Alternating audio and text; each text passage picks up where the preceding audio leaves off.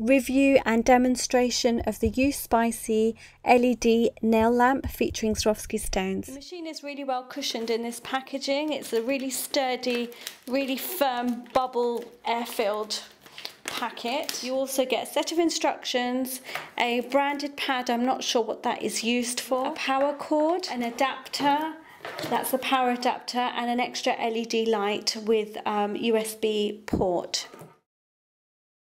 USpicy have sent me this nail lamp for the purpose of this review. That said, the opinions on this product are all my own, and you'll see from the demonstration how this works. I can't get the light overhead to work. I've pressed all the buttons. I've checked how I've plugged it in via the USB port. There doesn't seem to be any other further on-off button. I don't need the extra light in here, to be honest, so I wouldn't miss this too much. But I think if it was included as part of the set, then you know, you would expect as a consumer to have the light working.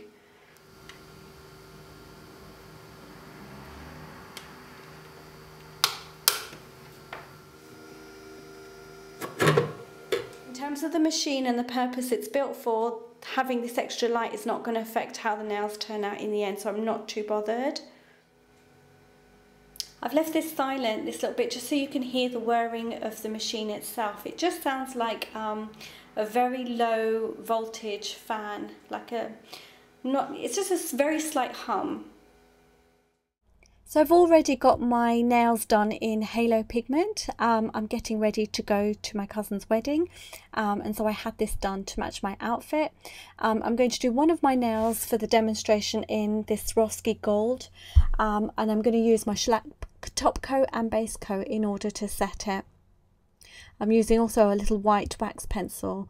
So I'm going to start by putting the base coat on my nail, very thin layer, and curing that for 60 seconds under the light.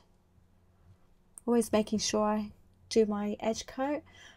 Before I seal it though, I am going to put the stones on. I don't know if this is the right way to do it, but it worked for me fine. My stones lasted, and it didn't have any problem curing. So if there is another way of putting these on, then please do tell me. I'm not a nail technician. If you're supposed to cure it first and then put it on, I don't know, but I've done it this way. So while the base coat is still wet, I've placed the stones on top, and they kind of slide around because it's still wet, which is good because you can then position them as you want. So I'm happy with that result. I'm going to cure that for 60 seconds under the lamp. And when that's on, I'm just checking that none of them fall off and they're all stuck down pretty perfect.